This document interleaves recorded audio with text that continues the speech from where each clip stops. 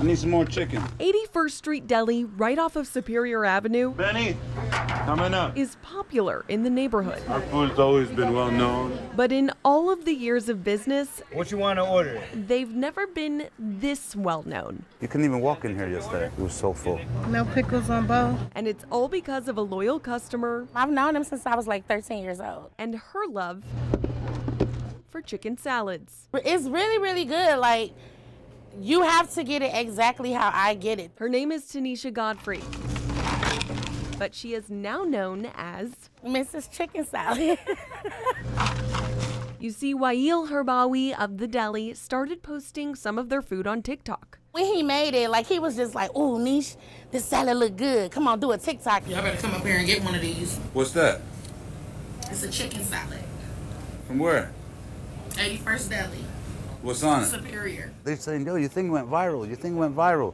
I'm like, what are you talking about? It's been viewed more than 8.7 million times, It's a lot. with 1.4 million likes. Banana peppers, bell peppers, tomatoes. Even celebrities like singer Lizzo What's that? It's a chicken salad. are taking notice. They say that I feel like my voice is comforting. Like, OMG, I love you.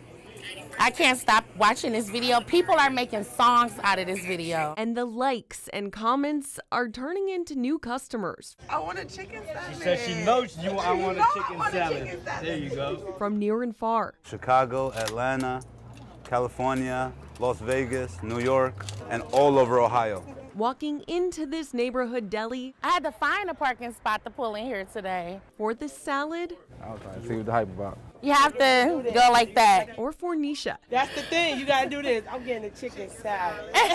Even I had to sneak in a pic There you go. because it turns out Some cheese. the recipe for success And the most important ingredient, guess what that is pretty simple after all.